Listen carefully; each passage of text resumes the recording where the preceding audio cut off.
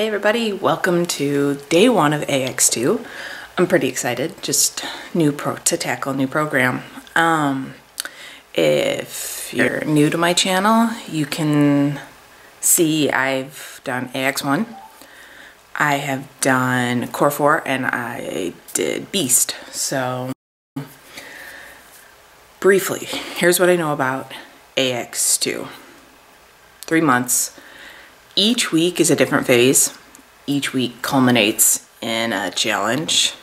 Those are never my favorite, so that's going to be interesting.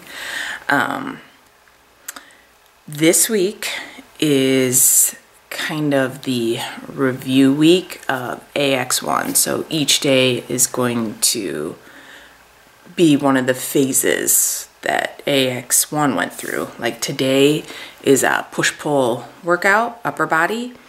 And push-pull performance was the entire first month of AX-1. So let's get started.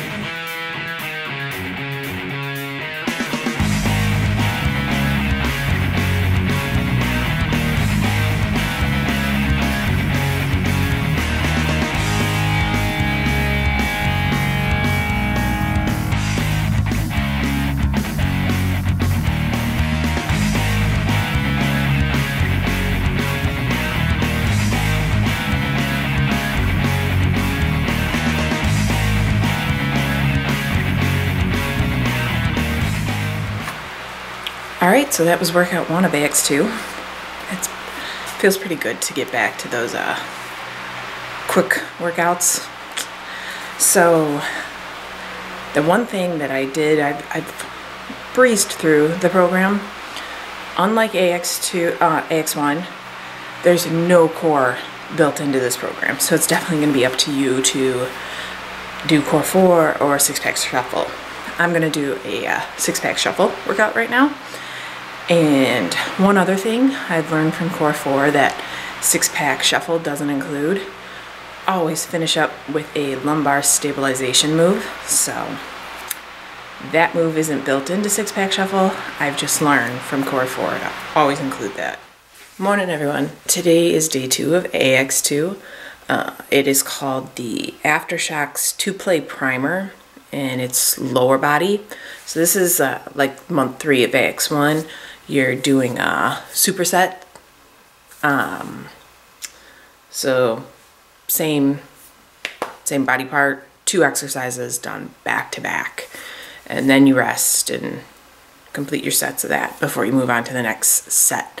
And I believe there's only 3 sets. I mean, so there's 6 exercises, 3 sets of combos. So I'm going back to the quicker, shorter workouts and getting them done.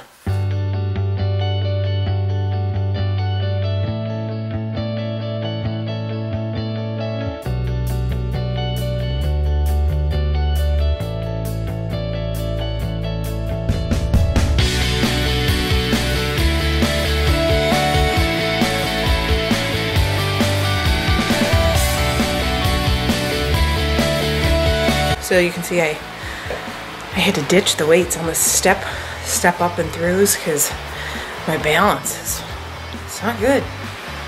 It's definitely adjusting back to this way of training in comparison to Beast and heavy lifting. So just like with Beast after AX-1, it's just taking a readjustment, and that's never easy.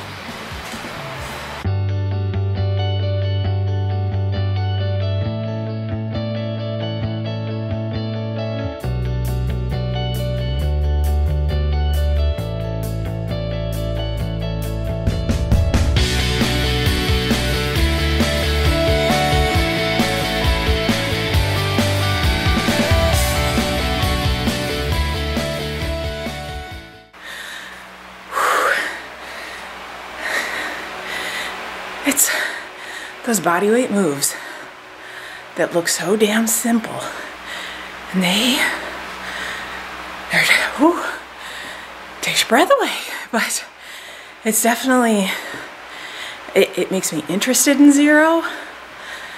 But I don't know if I got I don't know if I got what it takes to take on 0.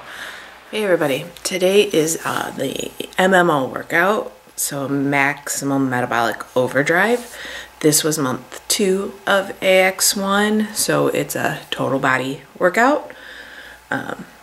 Took a rest day yesterday. I actually hurt my back doing face pulls, my low back, and it's still a little iffy, so I'm gonna take it easy during this workout. But yesterday was supposed to be a burst training workout, so I'm hoping I can do that tomorrow before the XT 400 challenge the end of this week, so who knows.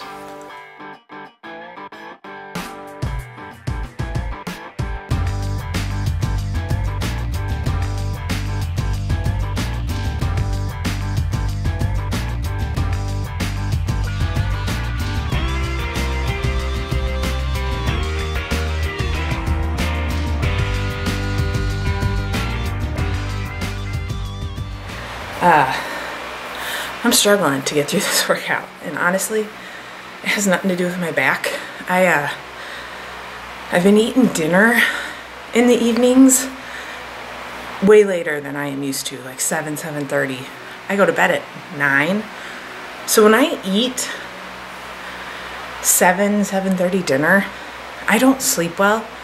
I am hot as hell at night. I keep waking up, and then in the morning, I don't feel the greatest. So I gotta go back to like my early bird special. Like latest I like to eat dinner is like 4, and that's only because I sleep way better. I stay real cool when I sleep, so just thinking out loud.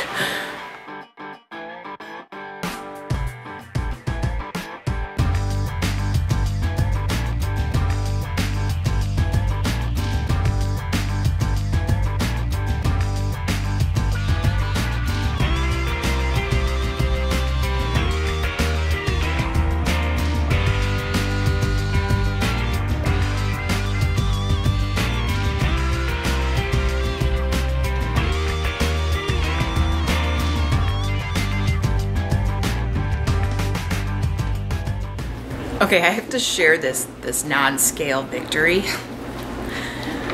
Changing my daughter's bed sheets. She has a full-size bed, and it's shoved in a corner in her bedroom.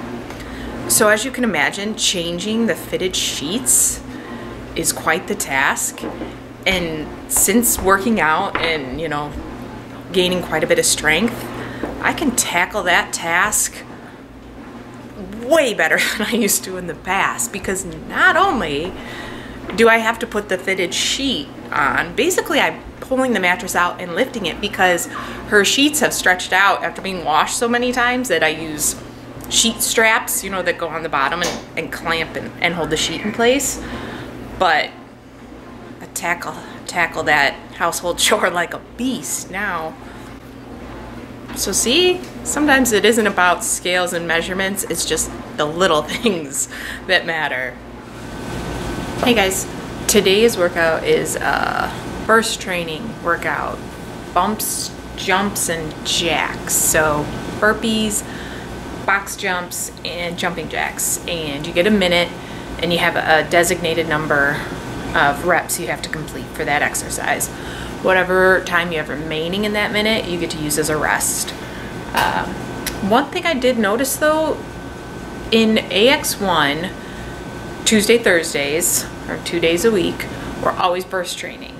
That's not the case with AX-2. In fact, the burst training seems pretty sporadic, but that's also designated burst training. I don't know, you know, who knows what the challenges and whatnot will look like. So let's get it over with.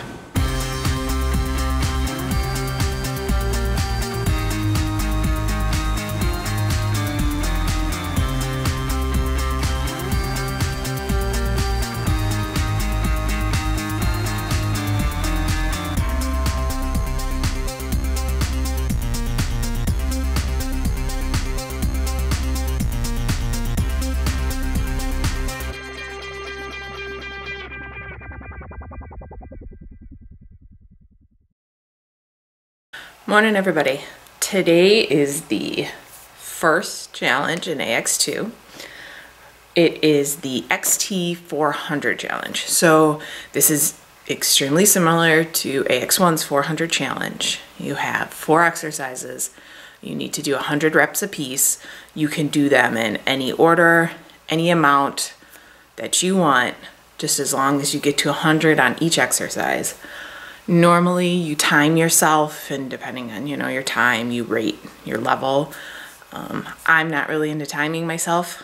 I just like to complete the workout or the challenge, just because I feel like when I rush a little bit, I set myself up for some injury, especially since my back is getting better, but it's still a little tender. And sometimes you have a tendency to cheat the reps when you're racing a clock. So I'm just going to complete the 400 reps of cross knee plank push-ups. Those look horrible. Dumbbell renegade row, box jumps, and opposite elbow to knee planks. So ironically, today my kindergartner starts e-learning or remote learning, so this may be the easiest part of my day. We'll see.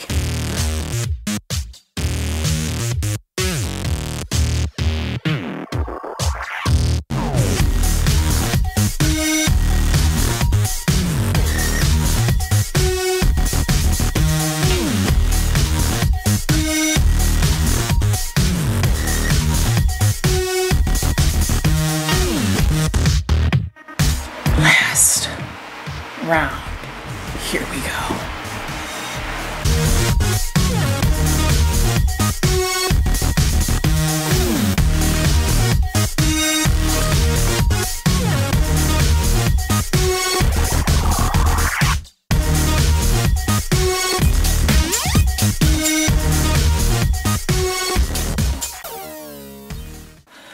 The sweat is a pooling on the floor.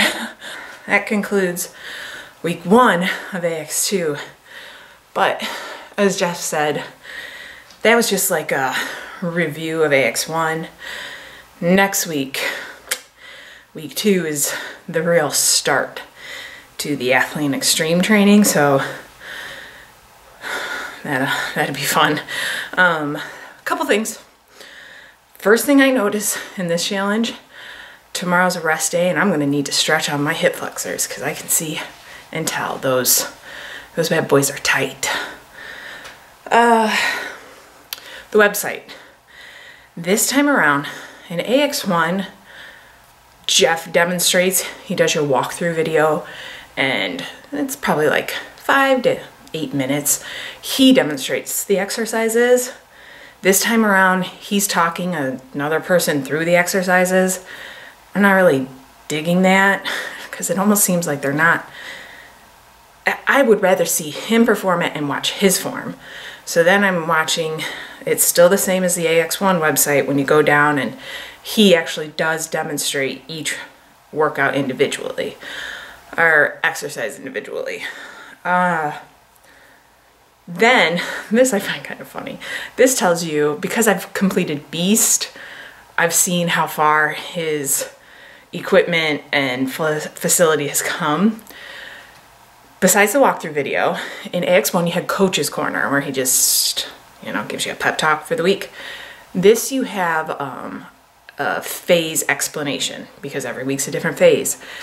It basically looks like he might be in his basement on a giant whiteboard, or like a whiteboard that he's used dry erase markers and written down. I just find that a little funny, just because it's obvious. This was more of a first program put out, in comparison to, in Beast he's got the smart board and all sorts of fanciness going on. So other than that, I'm excited, still enjoying it. I feel like I've got some of the same problems popping up from AX-1, like my shoulders. With all the push-ups and stuff, they seem to get real tight and sore. So we'll see how that goes, but it's a very